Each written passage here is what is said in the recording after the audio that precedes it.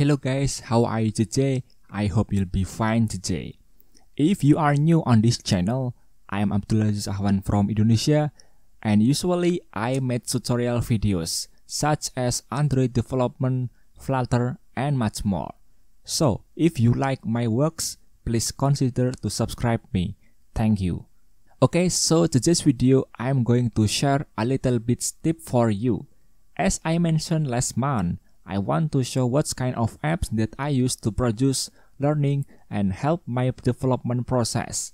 And I think now it's time. One of the apps that I use is Figma. Figma is a cloud-based design and prototyping tool for digital projects. It's made so that users can collaborate on projects and work pretty much anywhere. While this tool looks a lot like other prototyping options, the key differentiator is the ability to work with teams on projects. Figma helps teams create testing, see better design from start to finish. Packed with design features you already love plus unique invention like the arc tool, vector network, Figma helps you to keep the ideas flowing. No need to stop to install, save, or export. It's what any good cloud software should be.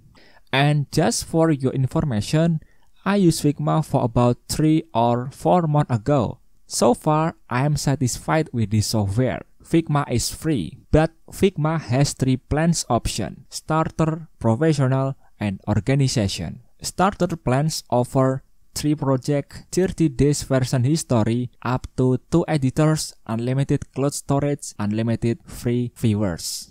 Professional plans offer unlimited project, unlimited version history, custom file or user permission, invite-only private projects, and shareable theme libraries. And the last, organization plans offer organization-wide design system, centralized themes, private plugin administration, share font, SSO plus advanced security, design system analytics. If we are students or educators, we can get a free professional plan in Figma. Certain, we can get a professional features. To get this plan, firstly, we need to go to figma.com/education. And as we can see, we need to verify our student status. Just click on that.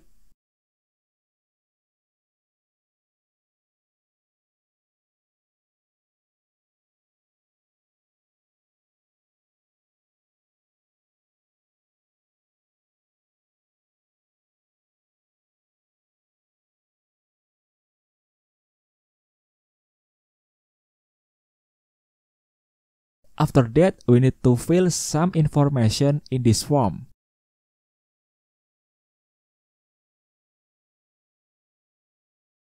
If we have finished, just click Submit. After that, as we can see, we are processing your application. Figma will email to us if we are verified. Just waiting, and boom, we got an email. Hooray! Our Figma Education application has been approved. And the next step is we need to verify our email by clicking Confirm Email button. Just log into our account.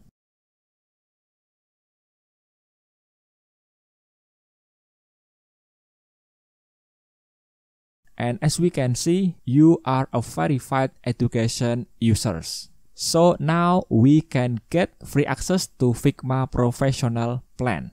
So we can get unlimited project, unlimited version history, custom file or user permission, invite-only, private project, and shareable theme libraries. Okay, I think that's enough my video today. If you have any questions or comment, write it down on the comment field. Thank you so much and see you again on the next video.